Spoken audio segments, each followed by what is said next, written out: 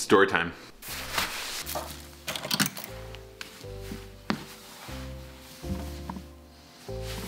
But not here.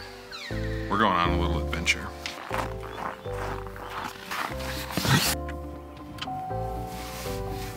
Senator's Mansion and Cinema. You know, the reason I wanted to do this today, again, it's -16, and I'm like rushing to do this on my lunch hour, is today is the 3-year anniversary of when it happened. So, I don't know, today just felt kind of special.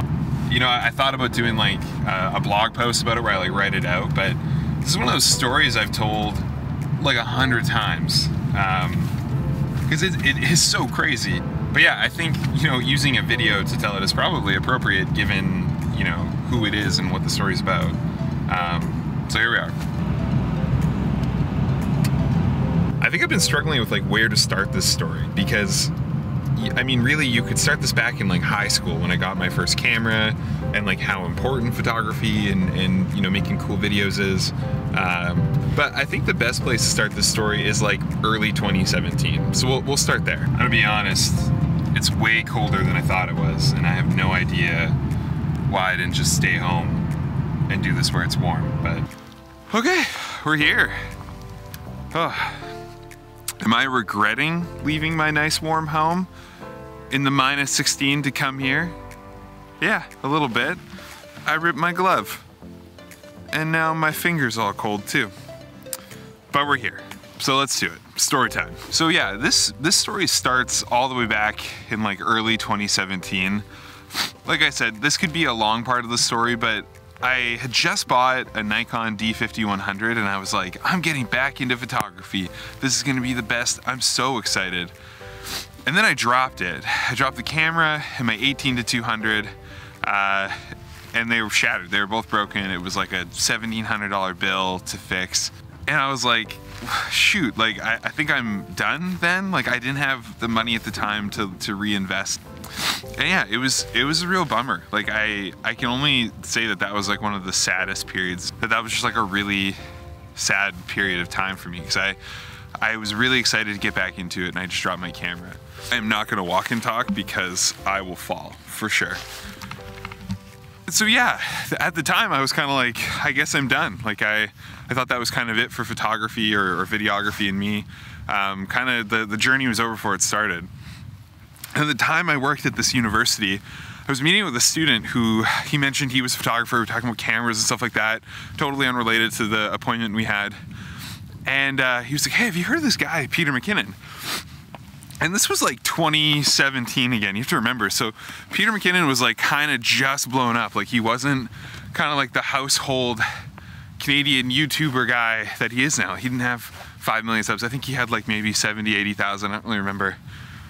And he showed me a video. He showed me the, it was like the, how to make cinematic B-roll, I think. We're talking about B-roll, what it is, what it ain't.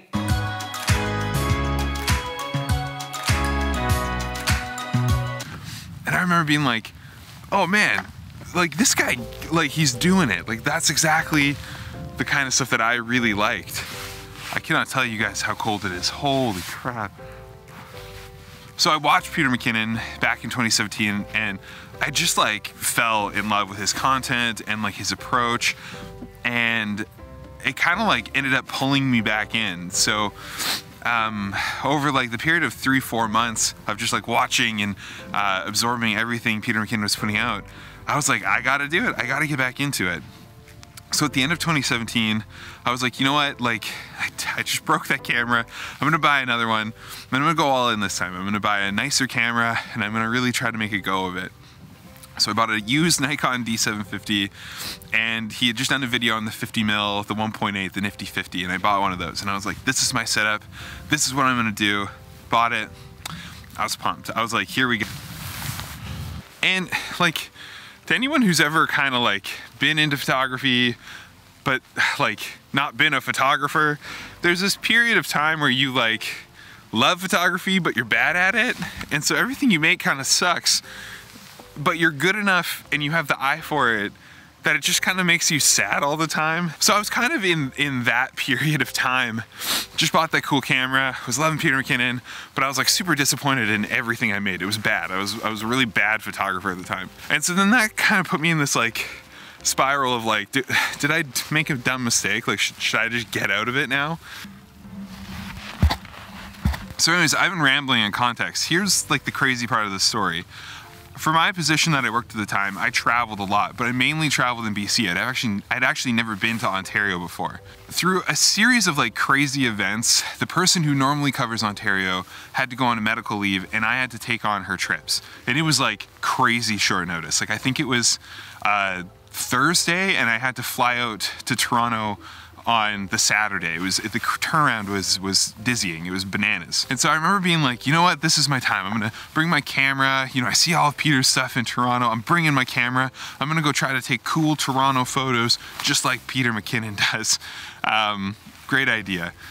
So hop on the plane. I travel to Ontario. I get there, I'm like kind of sick, not feeling super good. And you have to remember, this was not 2020 pandemic times. If you were sick, you kind of just troopered through back then, which is so weird to think about now. Like, I had a gnarly cold headache and I was like talking to people. I don't know, these are different times. Anyways, so at that specific day, it was a Sunday morning and I had a few student appointments all across kind of the GTA that I had to meet with, not in like the downtown Toronto area, but sort of up north a little bit further. I knew nothing about Ontario. I still don't really, to be honest. And so my first meeting was at this coffee shop up near Newmarket, Ontario. It was a Sunday, so when I booked the meeting at the coffee shop, I didn't look at the store hours and the coffee shop was closed. So I ended up having to like last minute call the student, move a whole bunch of stuff around. We went a few blocks over. And when I was driving to that new coffee appointment, I saw that there was a used camera store. It was a Henry's Camera. Sorry, my camera shut off because it's getting too cold. So I'll try to wrap this up. I've just had to move this appointment. Like we moved it honestly like 3 times to this other coffee shop. I noticed this camera store, Henry's Camera, and I make this mental note. I'm like, I'm gonna stop there after, because like had my camera with me. I wanted to see what kind of gear they had. I go to my appointment. They end up canceling on me, so they didn't show up. So all of that part of the trip was for nothing. I didn't even need to come all the way up to the area that I was in. Didn't need to know that that store was there. So I go pop into that store. I'm talking to the owner, having a great chat. He's like a super nice guy.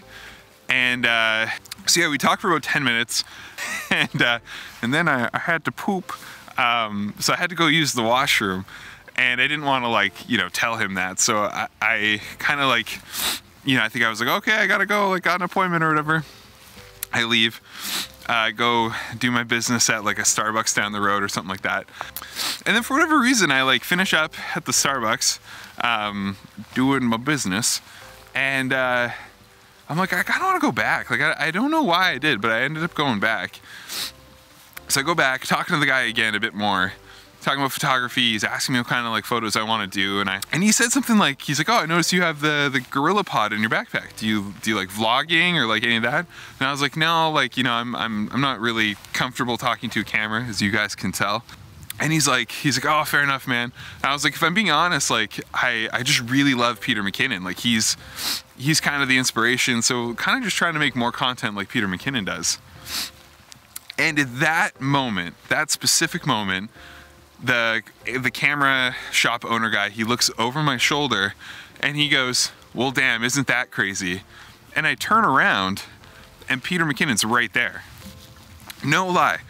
And I'm like, wait, what? And the camera shop owner guy goes, he's like, hey, Pete, like, how's it going, man? And it ends up being that's like the camera store Peter McKinnon used to work at. It's the one that he visits in all of his videos. And I was like, holy shit, like, I'm like losing my mind. Cause like, you know, what are the odds of that, right? So I like totally fanboy out. I like say, I don't even know, I kind of blacked out. And I was like, man, Peter, like your content is so inspiring, blah, blah, blah. He's super nice about it. He's like so chill. We have a little conversation about like photography and stuff like that. I tell him where I'm from. And then I go to leave and he's like, hey man, he's like, I don't mean to be weird, but like, do you want a photo? Like most fans want a photo. And I was like, oh shit. And I had even forgotten to ask him to take a photo. So, yeah, we end up taking a photo together. He like shakes my hand.